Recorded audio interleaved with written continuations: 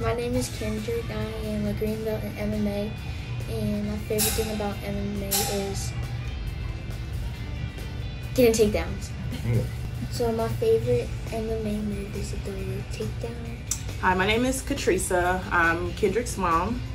We first started mixed martial arts because he had an extreme amount of energy, and of course you want to burn that energy. He was 5, and we really wanted to build that self-assurance, and we wanted him, of course, to know self-defense.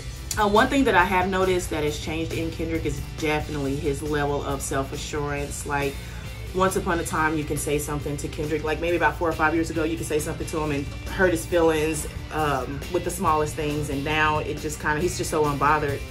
You know, it just kind of bounces right off his shoulders. He's not bothered by any type of just negativity. So the self-assurance is definitely there, and the self-defense is definitely there as well.